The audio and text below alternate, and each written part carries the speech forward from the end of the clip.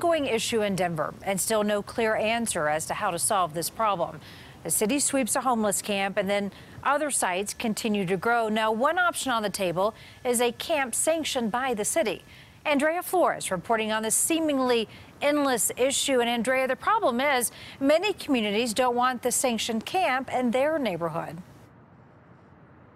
That's right, Karen. It's that not in my neighborhood mentality. Just last month, the Denver Coliseum was almost a done deal for the city's first sanctioned campsite. But after weeks of pushback from the community, the Colorado Village Collaborative is now left to find a new site for this sanctioned campsite. The big question now is where to next.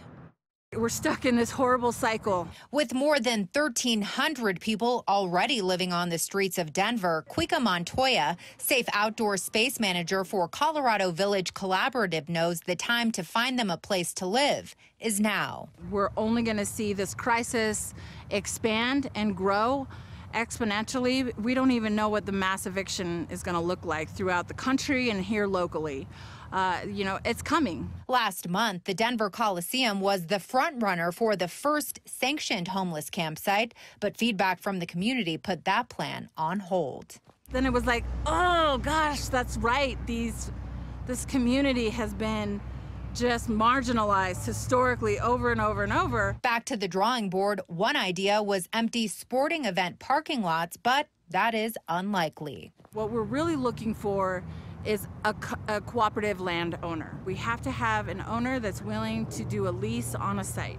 Montoya says the biggest hurdle they face, getting communities on board as homeless sweeps around the city continue. We have to start finding these temporary solutions that bridge that gap from houseless to having a home. And we do want to mention, we did reach out to Denver City Council members to ask them how they are working on this issue of homelessness across the city. They did not respond to our request for an interview. As far as the timeline for a new sanctioned campsite, Montoya says the earliest we could see something up and running would be late August or early September. Reporting live in Denver, Andrea Flores covering Colorado First. Coming up.